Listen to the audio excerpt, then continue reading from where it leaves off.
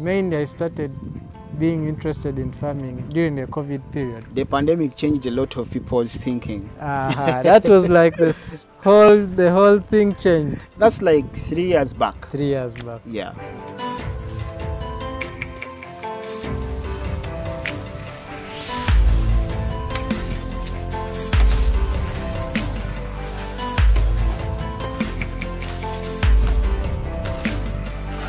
By then I was still at campus at university. That's Chambogo University. And I was doing a course in microfinance. So now we sit down. Nothing to do, nothing that whole year. It was close to coming to 2 years actually. So as I'm home, I was like, but you know, I'm home, I'm doing nothing. Why don't I just start up something? I actually started the farming interest in ginger. In ginger? Yeah, I started with ginger farming. Okay. It was actually my first crop that I grew. How big was the farm? It was 1 acre or a bit smaller than 1 acre. My mom is from Ginger, so I was there for a while. Your mom is from Ginger? My mom is also from Ginger. Golwidi? Also Gandwidi. Ayo chimuna? Ndi bulungi. Amadi gagwa? Amadi gagwa. Bulungi.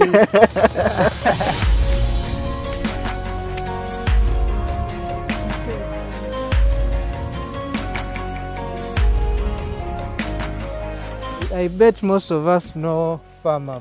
Yeah. Dr. Daniel. Dr. Daniel. Very inspiring young man. Yes. So, you know, I was like, why not do some poultry? Do a bit of mix. When the Matooke is not doing well, you can... Actually, my first 2 hens and a cock, I bought them from my auntie. That's how the chicken here started. So you started with 2? 2 hens, 1 cock. Wow. Yeah. And you told me that you recently, during the Christmas season, you sold? Yeah, we sold some. You sold how many? They were 120, so we sold about 70. Altogether, they were 120? 120. From 2 hens and 1 cock? Yes. Are you serious? Very serious. How long did it take for them to multiply from 2 to 120? The 3 years, I wasn't so much conversant with that, but it would even be more. Oh, if you were serious. If I was serious about it. Wow. Yeah.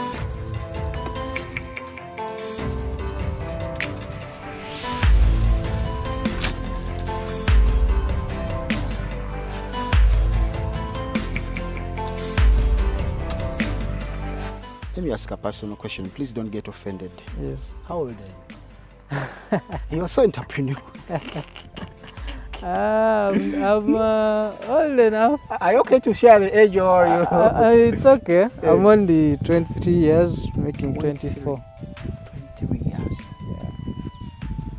Man, I think by the time you make 30, you'll be a billionaire. Thank you. Yeah, because your mind is one of a kind. You're so entrepreneurial.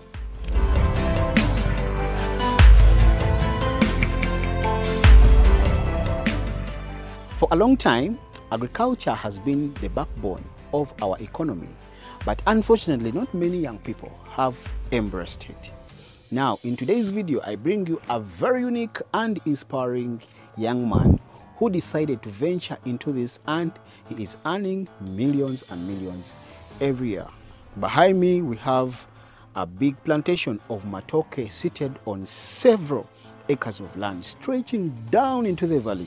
He also has several plantations of maize, and of recent he has started venturing into poultry, dairy farming, and also goat farming. Now, if it is your first time on this channel and you've not yet subscribed, kindly subscribe, enable the bell button so you will never miss all other videos like this. Big thanks to Shami Vlog VG for helping me capture this video. She's behind the camera, and please, let's go check out her YouTube channel. So without wasting any time, let me welcome Ryan, the young billionaire.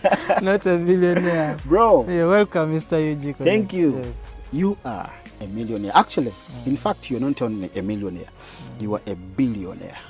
seeing a young man like you having this kind of venture is really inspiring, and honestly you should be making some good money. And I think by the time we leave here, I'll be at least several hundreds richer. Give me some farming money, I give you some YouTube money. YouTube money. Now we are talking. Yeah. How many kilometers are we away from Kampala? We are about 79 to 80 kilometers from Kampala. From Kampala. Yeah. That's pretty close. It's like 2 hours, 1 and 30 minutes. Yeah, 1.5 minutes drive from Kampala. Yeah. Kindly tell us about yourself. I believe our viewers would like to know about you. Oh, yeah. So, guys, my name is Ryan. Yes. I'm also on YouTube. Oh, yeah. So far, I'm using the name The African Boy 256. You can check me out, do a bit of vlogs and their lifestyle vlogs, and of course farm vlogs. Yes. Please go check him out on YouTube. I'll be leaving links to his YouTube channel in the description down below. And you wanted to change the name of your channel? Yeah, I wanted to change the name because there has been a challenge. Someone already uses the name African Boy. Okay. And is a bit bigger, so most subscribers are like, oh, when we search for your channel we can't see you so far, so I was like, maybe I could change. And they can let us know in the comment section, and Mr. Yuji of course is here. I'll also come up with some few channel name ideas. I've not seen many young people venturing into farming. What drives you to? Is there really money in farming? Farming, as we have always grown up hearing the talk, it's the backbone of our country. And I believe it wouldn't be the backbone when there is no money. So maybe the only thing is, as young people, it's something we used to look at as something of the old days, since it involves you getting dirty and all that. We like the white collar, more comfortable jobs, but there is money. So how did this journey start, and how many years are we looking at? When did you start the farm, and where did the inspiration come from? Okay. We are not looking at a very far period according to how you look at it. My family, this is like a family land. We had some good piece. This is we are sitting at 14 acres right now. Wow. There was no one using it. This is so big. So I was like, but you know, I'm home, I'm doing nothing. Why don't I just start up something? But then, being a first-time farmer, things didn't go well. I was like, now it's becoming tough. So I got some little bit of money, but it wasn't as I expected. Then, did you make some profits, or you were operating in losses for the first time? For the first time, I must say it was losses. The best I did was to recover the capital. Yeah, the capital, the start even. So I broke even. So 2020, this land was here. There was nothing going on, so I decided to come and just start up, being here to occupy myself within the COVID period. So our first project was this plantation you're seeing here. Yeah. Wow. And now, 3 years down the road, this is the product. Every year you're selling Matooke? Every year. How much do you sell a bunch? A bunch, the average sizes are 10,000. Yeah. Average size. Then of course, as they become bigger, the price increases. And how big is the land where the Matooke is? So this Matooke is on 2 acres. 2 acres. This upper, we have this upper side and the lower side. The lower side is how many acres? The lower side is 4 acres. Now me, I'm looking at money. Okay, so I want us to have a tour of your farm as we are having the story of how everything started. So I think we start on the poultry project. You recently started poultry. Let's walk right there. Why did you decide to venture into poultry? Poultry. Poultry is a very interesting venture, because They are not so easy to keep, but then they can fetch you a lot of money. We sold some. You sold how many? They were 120, so we sold about 70. Altogether, they were 120. 120. From 2 hens and 1 cock. Yes. Are you serious? Very serious. How long did it take for them to multiply from 2 to 120? The 3 years, I wasn't so much conversant with that, but it would even be more. Oh, if you were serious. If I was serious about it. Wow. There would be more. So, yeah, that's where we are. You sold 70. We sold Let's 70. check, how many do you have now? We should have about 60 with the young ones. Okay. Local or broilers, layers? So we have local and these are crailers. Yes. Why did you choose to venture into the local ones? To the local ones. Welcome. Thank you. Because they are a bit easier to manage. That's what I thought. But still they are easier to manage because they don't get sick. Yeah, they are so a bit easily. resistant to diseases. Resistant. Oh, we have one which has laid an egg here. Oh, right here. Wow. I think I've come with blessings. UG Connect It has is still come with warm. blessings. And guys, Because it's local eggs are very expensive. Yes. A tray of local eggs, I think, is at like 20,000 or 30,000. And the layers is at, I think, the farm gate price is 11,000 Ugandan shillings. So I think we put it here. Yeah, it's supposed to You're be going to inside. hatch it? We usually leave them to hatch by themselves. Okay. So we are doing everything natural and local. So I was asking you why you decided to venture into the local ones, the local breeds, and you said they are resistant To diseases and they are manageable, basically, yeah. Not so much work. Not so much work. Okay. So did the 120 fit in this small space? Because I see the space is small and we have one room here. We have one room there. So usually what we do, and also this size here, the small size, I've just moved in here. We have another room. It's meant to be our storage area, but now we move some of them there. Then we also have an extra room there. So when we kind of try to rotate around. Yeah, but with time we plan on doing a bigger house for them. Yeah, a bigger farm. Yeah. Yeah. So I see they are eating greens. Yeah, we give them. Jesus. Oh, That's the- these are nkofu. You also have nkofu. Yeah, those are the guinea fowls there. Guinea fowls. Yeah. Those are the Okay. guinea fowls right there. You have only 2. You have only 2. If there's anyone who knows where I can get good guinea fowls, mainly female, I would love to. The market is huge, eh? The market is not that huge, but they beautify. Oh. Basically there for beautification, not selling anything. Yeah, so which weed is this, or which grass is this? This is Lantana Camara. The one they call Kafumbe Mukasa? no, the one they call Sere. Sere. Oh, this is sere. Yeah, that's Sere. So it is medicinal to them. Yeah, and it also helps them, just like a human being. When you eat a bit of this and that, eat some greens, You balance the you diet. balance the diet. You boost your immunity. Yes. That's right.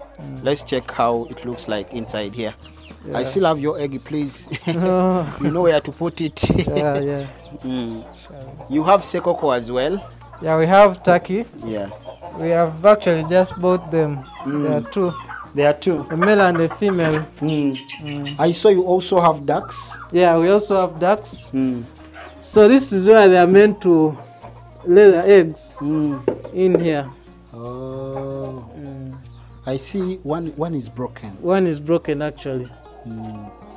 I would love to, I'm actually thinking of, we get an inch better.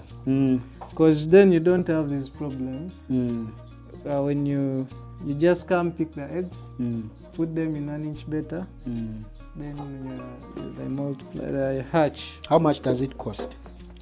I'm not sure, I'm trying to look around. I wish I can meet Dr. Daniel and he advises me. Yeah, Dr. Daniel, if you're watching this video, this young man would like to consult you on that because you're big when it comes to poultry. Yeah, so I've seen you have ducks, you have turkey, guinea fowls, hens, do they coexist in harmony or sometimes they fight? Oh yeah.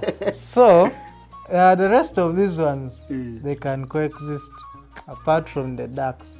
What happens with the ducks? The ducks are very tricky animals. They even eat young chicken, those chicks.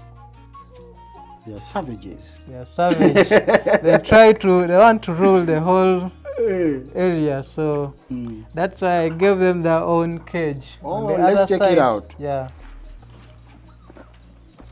So this is their own palace. This is their palace. I can see they have a pond. They have a pond, only that they have not cleaned it.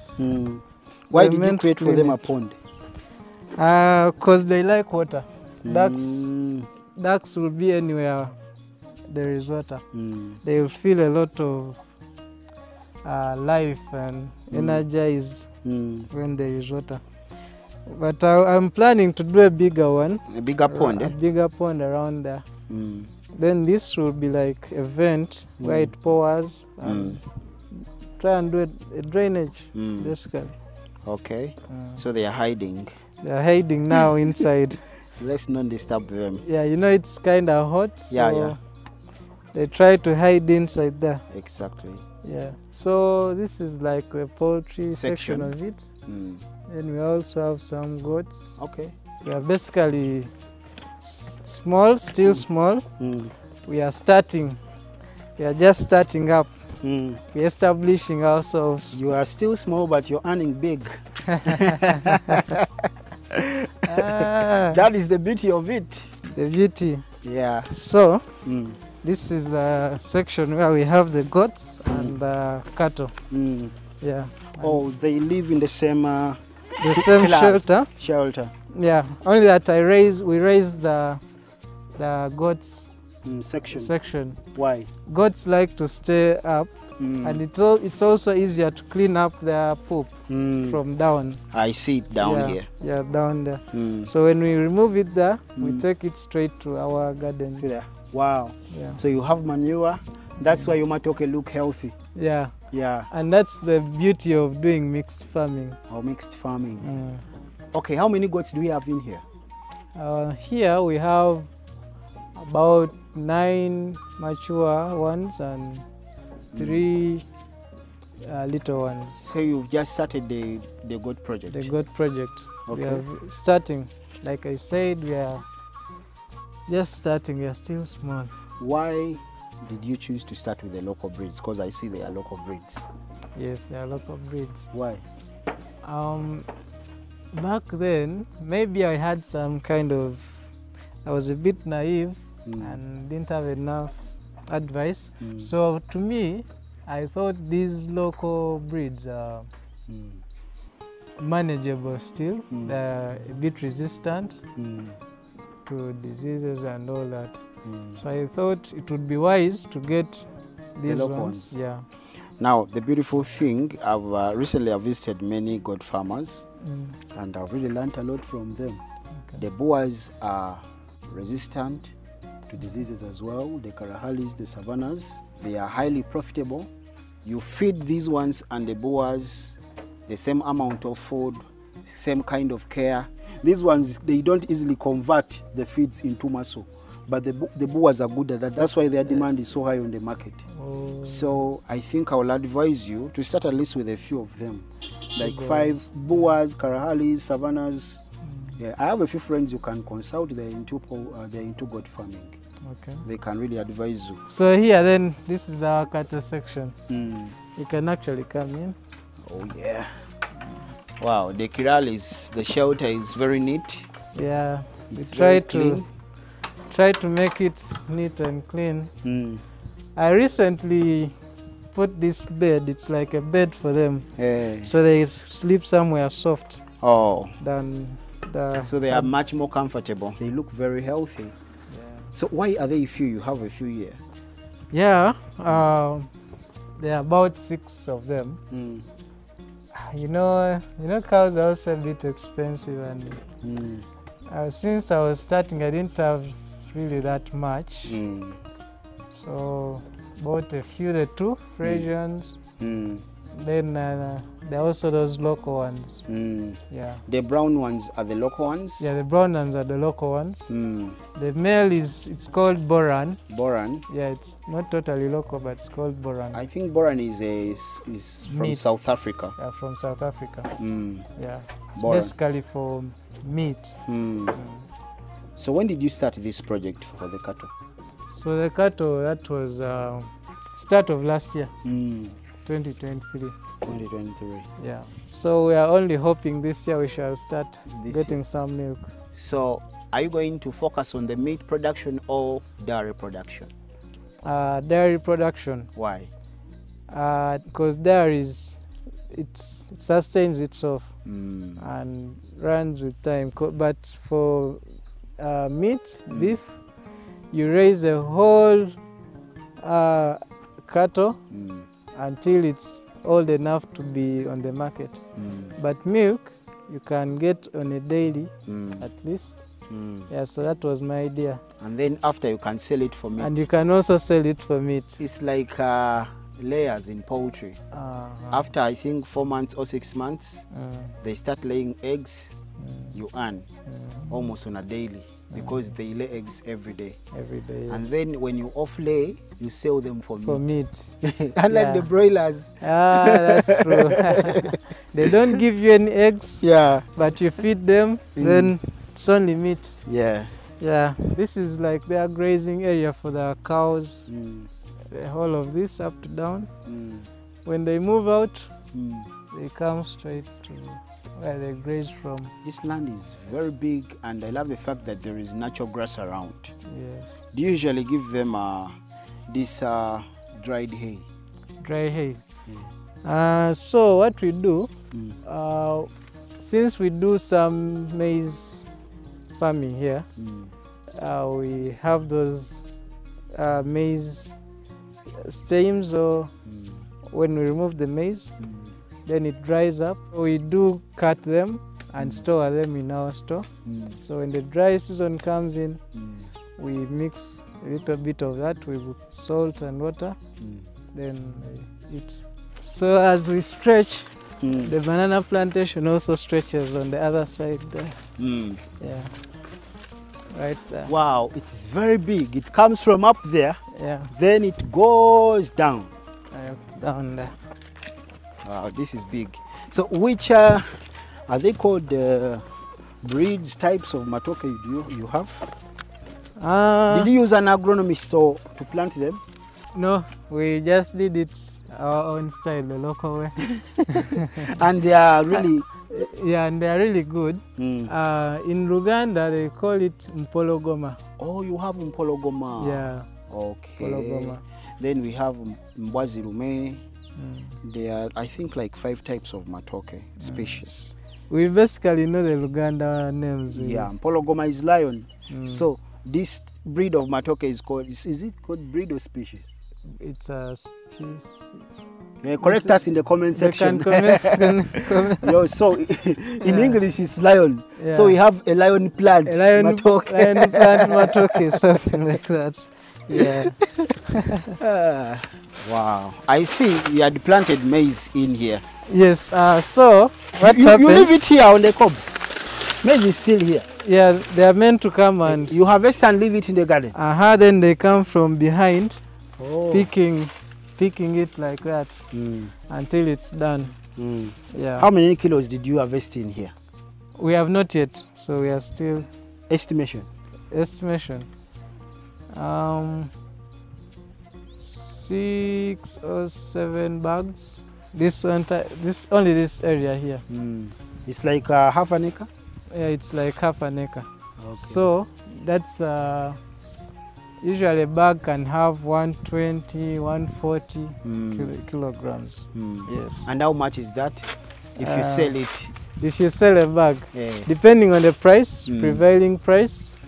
Right now, maize is a bit low, but each kilogram now is going for 600 shillings. 600 times 12 times 120. How much is that? So I'll help you. 600 times 120. 720,000. 72. A bag is 72. A bag, yeah, 1 bag. That's not bad. Yeah. Then if you can get your 10 bags, and that's like the low, we are using the low estimation. Yeah.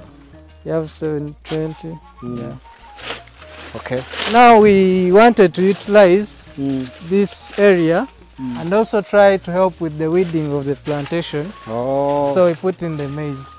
Oh, so you don't spray? You know, we don't spray. Why? It's not really, and I hope Ugandans as a people, we can embrace this. That's what is spoiling our land. Because these pesticides, the more you use it, the less fertile your land gets. Over time. Over time. So we try to avoid that as much as possible. But next season we won't put maize. Why? Because now the bananas are past that. They'll be competing for light? For light, then these don't grow. Yeah, yeah. So you'll put... yeah, we can either put beans, those low... maize, the legumes. Legumes. So, when this is where we harvested some maize there. Oh, from here? Yeah. So, and so when we harvest, we bring a machine, removes it from the cobs. These ones here. Yeah. I see some were left. Yeah, some were left. So the machine is not 100%? It's not 100% effective. Yeah. Okay. So we put them here. This can be used as manure and also as for cooking. As charcoal? As charcoal. Are you serious? Yes. You can put this on your charcoal stove and it lights very well. I've never tried this. Yeah. So on a maize plantation, like on a maize plant like this one, here we don't throw anything. Everything. Everything is used. Even the waste. Even the waste. This, which could be this. We can pour it in our plantation for manure or just use it for cooking. For cooking. Why did you choose mixed farming other than specializing in one? Specializing in one. Yeah. Basically, you know, I was starting and I had my fears since I'd had some failed adventures. So I was like, in case this doesn't work out or one season is low, then I can have this working, trying to sustain the others. At least when you're here, you can have a bigger view of how big the farm is. And it is very scenic. Look at the hills around. Yeah. I can smell some jackfruit around here. This one I think is ready. I think it should be ready. Let's see. You can check it out. Yay! This one is ready! Wow. I'm taking this home. Yeah. Help me. You can actually. I'm taking this home. This is how we harvest jackfruit. Wow. Sammy can't believe it. I think it is very sweet. Yeah. Yeah. We've been able to get some jackfruit, guys. Yeah, in Uganda we say nkumbi terimba. How do you translate that in English? The whole doesn't lie. Direct translation. Yeah. This space here, where we are standing, and up there. Oh, stretching from up there? From up there to here. That's this is where my boys help me with the farm. Oh, like your stuff? Yeah, my stuff. This is where I give them a piece where they can do their own. Are you serious? Yeah. They do their own? They are their own planting. Whatever comes out, it's theirs. It's their money? Their money. Teri kulingiriza anti mukozi. No. I even see how much they got from here. Wow. Nyanzi. Soko jeko katon. Wow. So how big is this space you gave them? Actually, I had this and that where the Matooke is. Wow. Then one of them, he got to go, so it remained here. But this entire place is 2.5 acres. 2.5 acres. Yeah. On top of that, you give them salary. Yeah, they have their monthly salary. Big up yourself. Yeah, awano muko mwaja onsa wangameka. Leka muwe microphone Nyanzi. Let me give him the microphone. Kakati ennimiro eno nga bw'ogiraba kusinziira ensigo gye twakozesaawo teyali nnungi nnyo nti yali ku mutindo nga mpya. Naye era mu kusinziira waavuddewo ensawo 10 ng'ate ndabirira si eri awo ey'omulembe. Kusinziira bw'otunula kitegeeza oba oliisizza osobola okufuna abiri okudda waggulu. Yeah, so and you can remember our math. Yeah. So they get some good money. They can, because I don't really believe in someone working for you, then they are not developing or doing something for themselves. Yet the land is available. Yeah. Interesting. Nyanzi webale kulima. Enkumbi terimba. Sompe ku sente kati. Mugagga, tulina omugagga Nyanzi wano. So this is one of our staff. It's called Nyanzi. Thank you for having a good heart. You know, that's how we multiply our wealth, by lifting others, by blessing others, not being selfish with all the things we have around us. Yeah. Mr. EG connected, I will be motivated. I'm turning to motivational speaker. I'll be a happy man today. Wow. Yeah, so from here, moving down, this is the other section of the 4 acres of the banana plantation. Up there, how many acres? There are two. So here. These ones are 4. So in total there are 6 acres of 6 acres. Wow. So I think you can see all the land is surrounded by trees. Yeah, and I love the shade here. Here it's a bit cool. It was so hot there in the empty space, but here it is cool because of the trees. Because of the trees. By the way, how much is an acre of land this side? This side? Last time I checked it was about 5-6, but now I don't know the exact. If one is buying in a big number, like many acres, can it be slightly lower? Yeah, it can be. To like 3M, 4M? It can be. Okay. Because there's even a story I heard, someone was buying an acre at 2M. Recently? Recently, around COVID, 2020, 2021. There. So, it's possible once, you know, it usually depends. Someone's situation. The seller. Someone, can have a problem, an urgent one, and then they need the money urgently. So you could strike a deal and, Wow. Shami is very tired. She's been helping us record the video from the beginning. Shani, you're a strong lady. Thank you. Webale muno. Webale yino.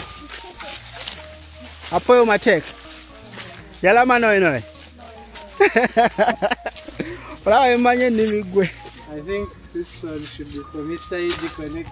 Hey, this one is big. This is actually one of they can be bigger than this. Wow. Yeah. My family is not that big. I think my neighbors are going to take some share as well. So I'm going to share the blessing. They're sharing the blessing. Yeah. You know, they say life is about passing the blessing. Nyazi. One. So right about now, we are going to witness my blessing getting slaughtered to the ground. Life is big, I know. We kind of cut it a little. When it comes, you hold it. Okay. So it doesn't fall.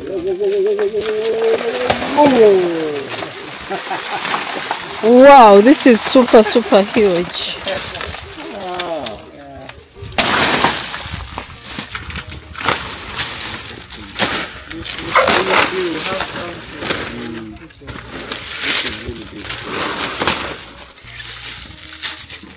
Wow.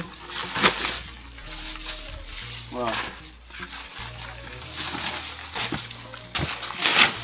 So my people back home, this is ours. This is a blessing.